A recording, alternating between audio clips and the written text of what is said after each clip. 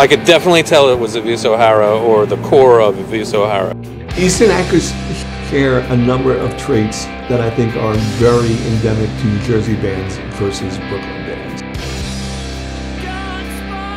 Powerful guitar chord progressions, catchy riff, and not a lot of razzle-dazzle kind of grinding bass kind of thing. And that's kind of what I was drawn to when I first heard of Visa, too. I don't really know what to tell you if you haven't heard like Mr. New and Dinosaur Jr. and Jawbox. You're missing out from like a whole evolutionary, lineage. Guys, you want to do this? You want to do this? He said definitely. So all this work of like working up these songs and making these songs and recording them, so we can like have a few beers and then just go on stage and play. I really felt like we were on something.